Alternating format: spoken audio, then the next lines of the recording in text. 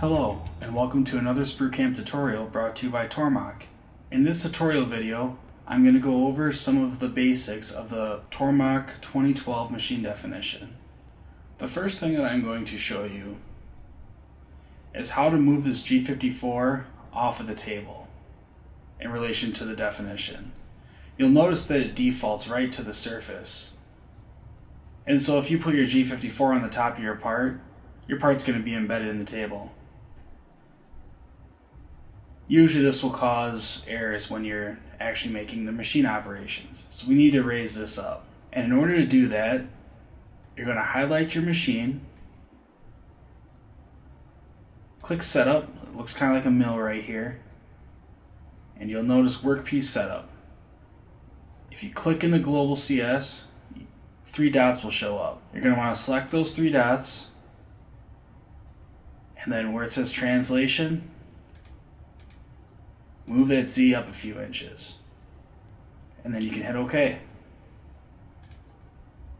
And now you'll notice that it's up out of there, so you can make an error-free part.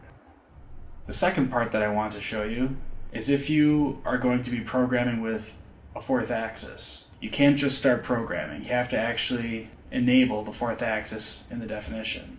And to do that, you're going to want to go right next to that setup button that you had just clicked, and you'll see it looks kind of like a blue sun. It's machine setup. You're going to want to click that. And once again, this is with your machine highlighted. And then down below here is tooling. If you hit the plus next to tooling, you'll see here that you can, put a Kress on the spindle if you want to go that route.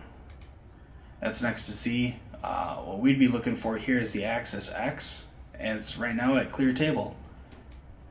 You'll notice that you have a horizontal axis A, a vertical axis A, or the tilting 4th axis. If you have that, you can bring that in, your horizontal,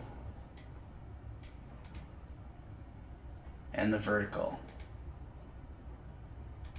Now remember, if you did what we had previously done and you are using the 4th axis, you're probably going to want to move this back down.